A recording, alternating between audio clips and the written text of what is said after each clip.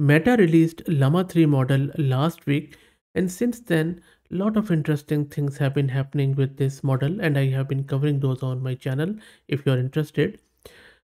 Today, I stumbled upon a couple of models which are fine-tuned of Llama 3 by Gradient, and then there were a few others who have increased the context length of Llama 3 from its original 8K to 262K, as in the case on your screen with this model.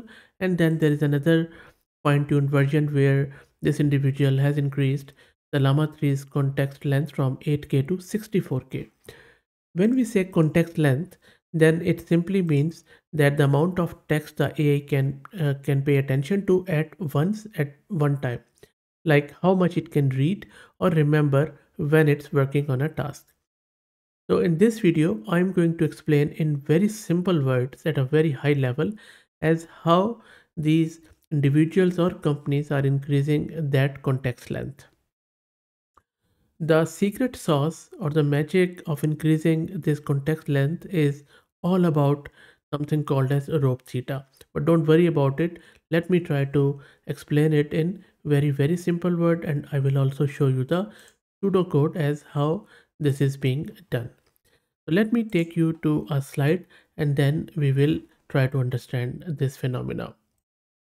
Let's suppose this is a simple raw text, a paragraph, which is being input to a model. Then let's suppose initially the context length of the model is just 1. What it means is that model can pay attention to only one word, or in other words token, at one time. So you see in the second line I have put the blue color on this eye. So let's suppose the spotlight of the model or the context length of the model is just 1. So it can only read one word at a time and it can only remember that one word. Let's suppose the context length of the model is 2. In that case, now model can remember or read 2 words or 2 tokens at one time. Let's see, context length of model is 3. Now model can read 3 words at one time. Let's try to understand then what exactly positional encoding is. Because without positional encoding, all of this text which I have just shown you is simply a bag of random words for a transformer or model, because model doesn't know which letter is coming first. We know that in I love you, I comes first, love comes second, and you comes third, but not the model. In order to make sure that model is aware of the sequence of these words or order of objects, we use positional encoding. Positional encoding is done by mapping each position to a unique vector or a numerical representation. The output of positional encoding layer is a matrix, as you can see here. For example, we have given the tag or vector 0.1, 0.2, which is a list or vector to I. Similarly, we have given 0.4 and 0.5 to love, and we have given 0.7 and 0.8 to you. And now with the help of this, model knows that, okay, I comes first, then comes love, and then comes you. So the input to the model would be the letter or the word plus its positional encoding as where exactly it fits in. This is a very basic example. Now, the output of this positional encoding layer is matrix, as you can already see here. Okay, so now we know what positional encoding is. Let's see what is rotary positional encoding. Now in positional encoding, there are different types. One of the most popular one is RoPE or rotary positional encoding. Rotary positional encoding or RoPE is a type of positional encoding or embedding that uses a rotation mechanism to encode the position of each element in a sequence. Let's only focus on I love you, which is our context length of this model. So if you look at here, what is happening here is that RoPE would encode each word's position by rotating a fixed vector. So we are not using different vector as was the case in the previous slide. We have just taken one vector, point 1 and point 2, And then we will just specify the position of that word by a certain angle based on the position. For example, for I, or position 1, the vector point 1, point 2 is rotated by 0 degrees, which means no rotation. For love or position 2, the vector point 1, point 2 is rotated by 90 degrees, which is quarter turn. For you, position 3, the vector point 1, point 2 is rotated by 180 degree or half turn. So the resulting vector will be, for I, it won't change. For love, it will change like this on 90 degrees. And for you, it will again change like minus 1.1 minus 0.2 will be rotated 180 degree. So this is what RoPE is.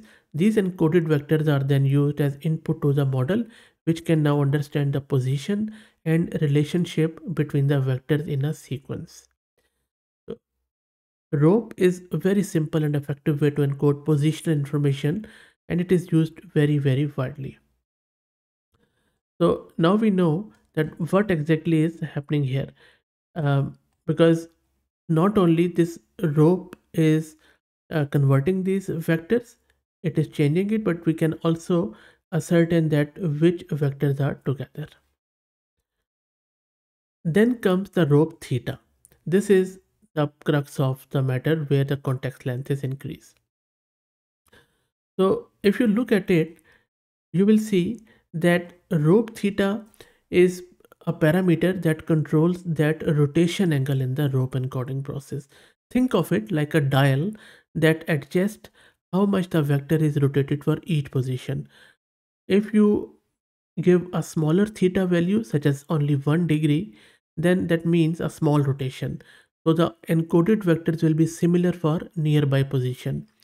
If you give it a larger theta, such as 90 degree or 180 degree, that means a big rotation.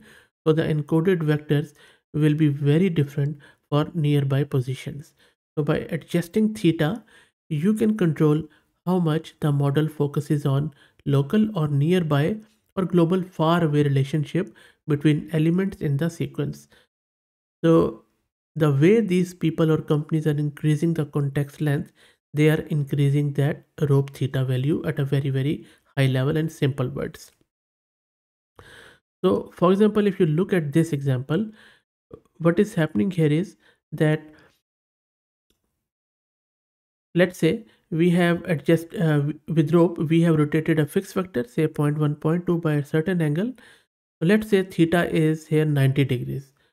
So that is what we have specified, a quarter turn. So for I, the vector is just rotated by 0 by 90, so no rotation. For love, we are rotating it 1 by 90, which means quarter turn. For you, we are rotating this dial by 180 degree by multiplying 90 by 2, which is half turn. For example, if you want to keep a smaller theta value, so instead of using 90, you will use 45. Again, for the I, no rotation because we are multiplying it by 0. For love, we are multiplying it by 1, so only smaller rotation. But if you multiply it by 2, there will be a quarter turn.